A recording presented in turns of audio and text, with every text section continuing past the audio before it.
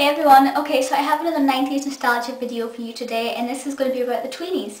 That could essentially fit into a video about today's kids shows, because it is still on and kids still do love it, but I thought because it came out in 1999 when I was 7, I'm going to class it as a 90s nostalgia show for me and the other 90s kids. And I know most people won't need to explain what the Tweenies are, but just in case you're unaware or you've never seen it or you have forgotten, it's about 4 children who go to nursery and the adventures they get up to there. Now I say children, they're not played by humans, or there's humans there, but they're dressed up characters, and they don't look like humans do, of course. Bella has a yellow face and blue hair, and they've got yellow faces, orange faces. You know what I mean, just really, that's the other way on actually for Bella, but you know that they're not normal colours, they're not normal features, they don't look like humans, but their characteristics are like humans. You know, they have the same problems, they talk like children, they act like children, they sound like normal human children. So each episode takes us through a different adventure and what they get up to, but before it all starts we have a song, because if they press the Tweenie Clock, where will it stop?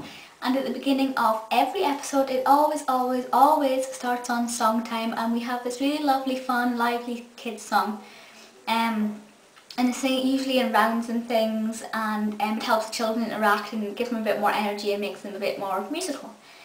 And then during the main bulk of the episode we have a different adventure. For example, it might be messy time when you have to do a make and do thing, or they might have to go to the park, go and visit somewhere, and it's always educational.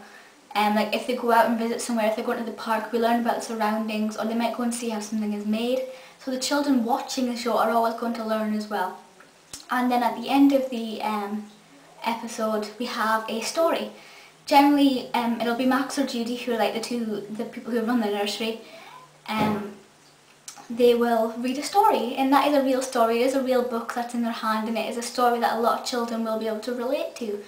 I've quite often seen a story being read on the Tweenies, and then I went into a library, or my brother or sister have had that book as well, and it's quite nice to say that you've got that book in your hand and you could hold that book at the same time that they're reading it on the Tweenies, and I think that is really nice. So the plot of each episode, there are 390 episodes according to Wikipedia, which is quite a lot. But it is educational, but it is very, very fun, which is the main thing. You know, there's never a dull moment. It's always generally quite happy and bubbly. There's generally a low point in each episode where one of the characters is a bit upset because something has happened, and then they have to be cheered up. So it teaches you morals as well. It teaches children things like sharing, how to be nice to one another, how to overcome certain problems. So the plot is good and the characters are also great. The kids, Milo, Jake, Bella and Fizz. Fizz is always my favourite, she's the girly one. Didn't really ever like Bella or Milo, and then Jake is the youngest. You also have, as I said, Max and Judy, who run the nursery, and then the 2 dogs, Doodles. Doodles is the main dog, he's the red and yellow one, and then you have Izzles. Izzles came in a bit in like a later series. But the characters as well are really complex and really are quite entertaining as well, so that is brilliant. Now the Tweenie franchise itself is also mega. You know, if you flick through the Argos catalogue, you will find Tweenies toys. I actually have a Tweenies cup as well. I got that when I was younger. I've still got it. You know, they have CDs, DVDs. They have their own tour. The Tweenies on tour. Mental. They've had singles in the charts and everything. You know, it really is quite incredible, this TV show. Children everywhere love it. And I don't know a child that doesn't. I just can't think of a single bad thing to say about this. Except for maybe once you've watched an episode, whatever song they sang at the beginning gets stuck in your head the whole way through, and then for the rest of the day. But generally speaking, it is pretty perfect and I don't have anything bad to say about it. So definitely go and watch the Tweenies if you haven't had it. The target audience, obviously, it is a CBeebies show, so it's like 0 to 7 is the target audience for this.